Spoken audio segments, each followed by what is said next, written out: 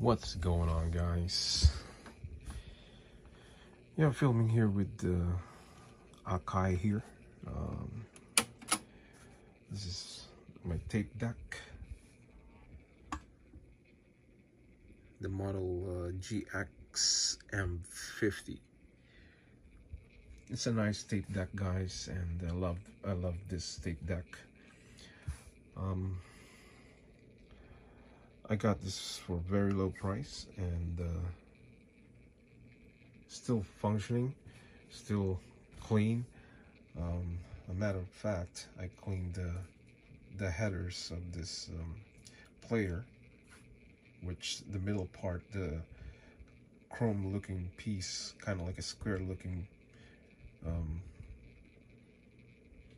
metal piece that reads the ribbon of the tape, and that's done, and I accomplished that already, and now it's very clean sound compared before. Akai, guys, it's a good brand. It's a vintage brand, and how they made the stereos back in the day, made in Japan. Japanese people, guys, they are very good with stereos, the vintage, and Japan and US merge to build this Marantz stereos, from tuner to receivers to amplifier. Yeah,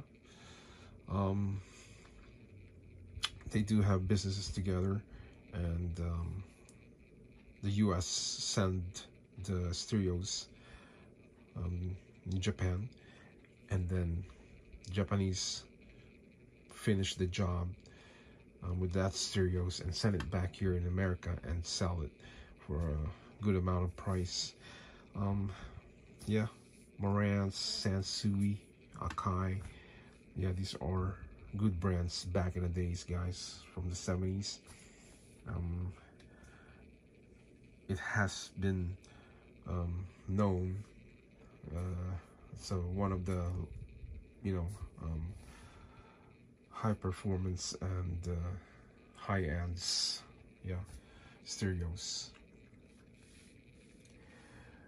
So this Akai, guys, this AA1010 receiver, it's the small size of one of those receivers from Akai, and there's bigger than this one, about up to here maybe, yeah, this high, and they are powerful receiver, yeah, but this one is it's a thin one, it's a small size, but it has a good sound, guys. And let's rewind this. I want you guys to hear a few sound of this Akai.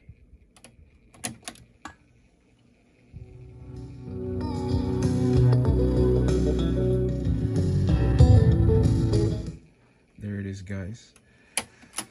Very nice sound, the bass with this receiver, yeah. So this is it's a set of stereo from Akai, and I have the turntable here. It's a nice turntable. It's vintage. It's an old turntable, and I got it for a very low price, and it still works, and the sound quality is good. Can't complain. They are not, new looking turntables, but I like the vintage, so that's why I collect. You don't see them much anymore nowadays, and you can probably, buy on eBay, but it costs more money.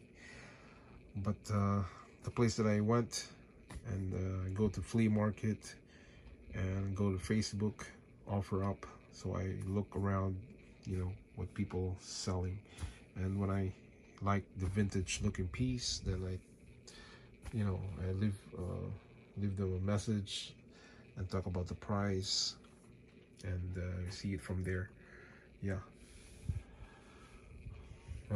Over here, guys, this is some of my vinyl records, yeah, that I collect, and I do have more down there. They're piled up inside of this shelves, but I don't have time to.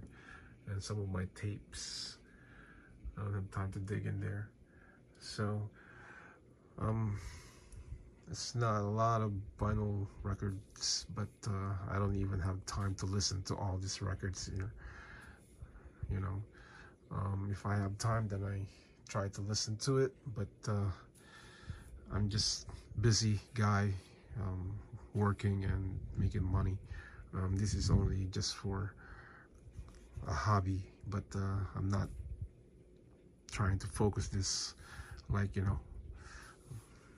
So yeah, and up here, guys, I have my Sansui, yeah, my Sansui vinyl record player, and a Sansui G2000 receiver. It's a nice piece, has a amazing sound, yeah. And even up here, I still have more Marantz. One here, it's Lafayette standing up there. Yeah. And I want to show you some of my Marantz down here, guys. Okay. These are my Marantz stereophonic, yeah, receiver. Has an amazing sound. Yeah, and down here, guys, my other Marantz is my MR220. It has a nice bass and the sound quality is clear. I mean, amazing Marantz, and it has a fantastic sound. And down here, guys, this is my Technics. As you can see, that's my Technics by Panasonic. These are hard to find nowadays, guys. These are SA8000X, and I saw one in eBay, and it costs $800 for this one here. So I'm not selling this, guys. I mean, it's part of my collections, and I keep it because these are hard to find nowadays, guys. Yeah, even this one here, even this one, they're hard to find, but once they put it in eBay and sell it, they throw a high price for this high-end stereos, because they know that they can make money because of the brands. So Marantz, guys, is like a Mercedes-Benz, yeah. And even over here, guys, I have some more here from Sansui, yeah. So you can see I have more realistic down there, yeah. I have some up there, more stereos, guys. So here we go, and yeah, this is just my stereo collections, guys. And over here, and I have more over here, my MCS modular component systems. Very nice piece, guys. I want to show you. Oops, sorry about that. Yeah, I guess I did not put it on the right thing, so that could mess up my speakers, but this thing has a beautiful sound, guys. And buddy of mine, he fixed this. Yeah, he fixed this stereo, so let's put it in FM. There you go. You guys can hear. Broadcasters are a vital part of every community that we serve in the Garden State. Find out more at njba.com nice and piece, wearebroadcasters.com. So it has a beautiful sound. We're New Jersey's broadcasters, and we're always on the air when you need us. This message. And this one here, I just bought this recently, about 2 weeks ago. Sherwood S7100A. I paid $10 for that. I got a good deal for that, and I use that when I watch my YouTube, and I watch it there. Yeah, some more speakers up there. So there it is, guys. This is just another video from my stereo collections. And yeah, I don't even have time to listen to all this and use all the stereos, you know, because when you're busy working and you don't really have time, you don't have, you know, time to just enjoy and relax with your stereos. But yeah, some of my collections, guys. So guys, that's about it for today. And this is my setup from Akai. And yeah, hopefully I should have bought those Sansui speakers. Yeah, I think it's that, what is that, the SR2000, I think. It's an old vintage speakers. I should have bought it, but I got few speakers already. But those speakers are nice. It has a nice quality of sound. Hopefully they'll come back this Friday morning, and I definitely buy that if it's still there, because you know that could be my Sansui setup with this stereos here, you know. But we'll see, because I'm thinking of, like, I cannot, you know, mix it with Akai and Sansui speakers. So definitely, if I see those guys selling those speakers again this Friday morning, definitely I can make a set stereos and speakers with this Sansui G2000 and the Sansui turntable up there. So I'm just praying that, you know, they will come back Friday and sell those speakers again, because it's a nice looking vintage speakers. But definitely I could probably put it in the garage if they come back on Friday, and buy it from them and leave it in my garage, because I got maybe 3-4 different, you know, speakers from 18 inch and going down, you know, until I have what, yeah, I have JVC, yeah, 8-inch woofer.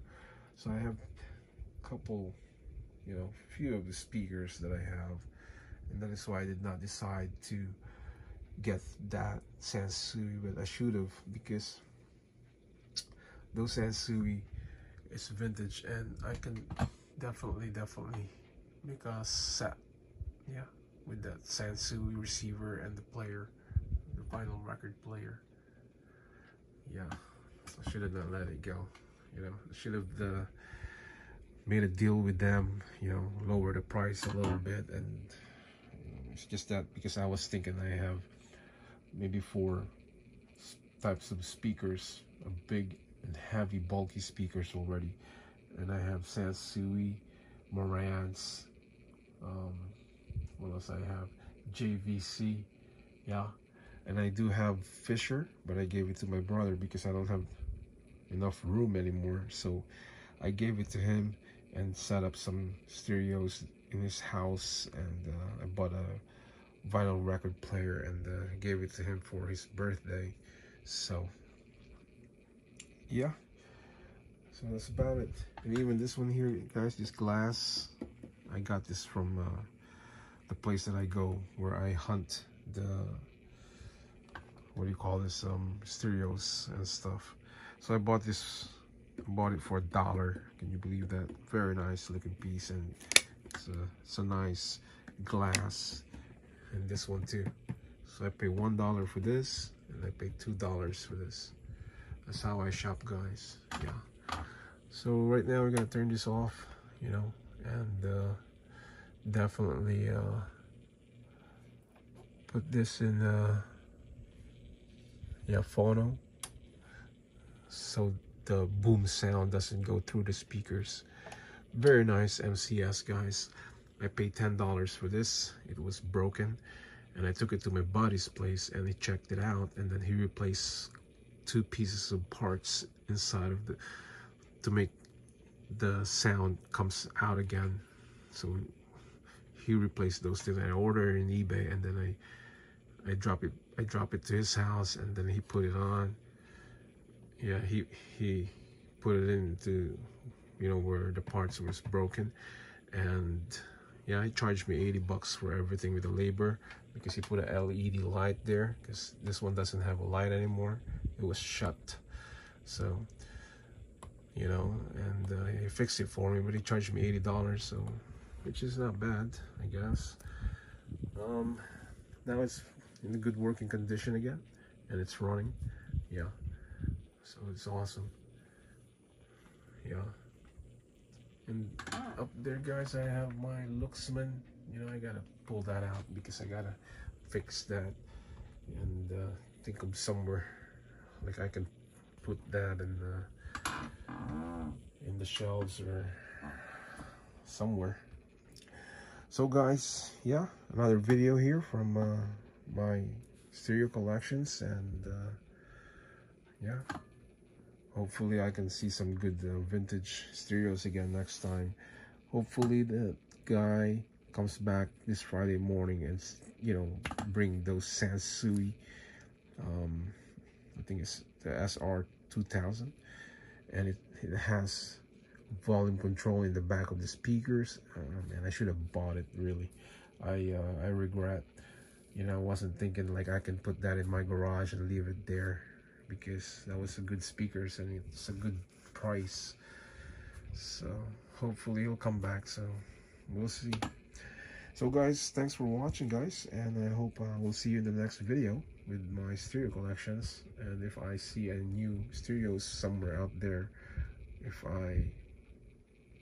I'm lucky, then I can purchase a different looks of a stereo and vintage stereos, and yeah, we'll make a video again to share it to you guys.